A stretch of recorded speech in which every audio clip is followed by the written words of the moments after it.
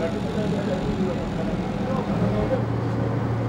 cloves are now all loaded, and the sale of this shipment will bring money to the islands. Could this monoculture be in danger of disappearing in the future? It's difficult to say. It's sure that the development of the tourist industry will be necessary for this region in the future.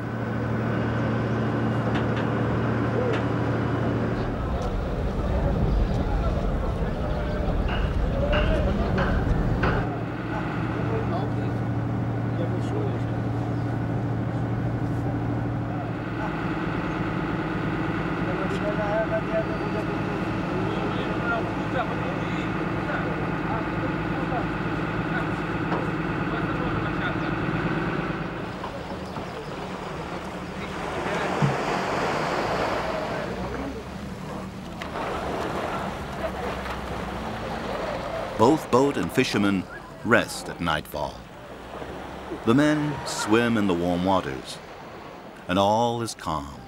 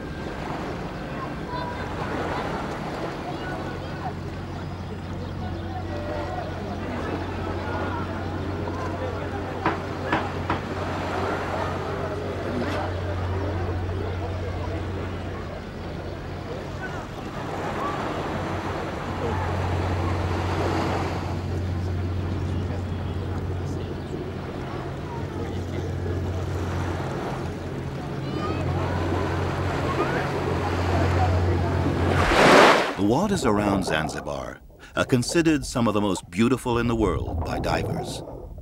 The coral reefs offer shelter to a vast variety of sea life, including a wide range of game fish. The sight of multicolored fish gliding through the clear waters is a treat for the few divers who come to this part of the Indian Ocean.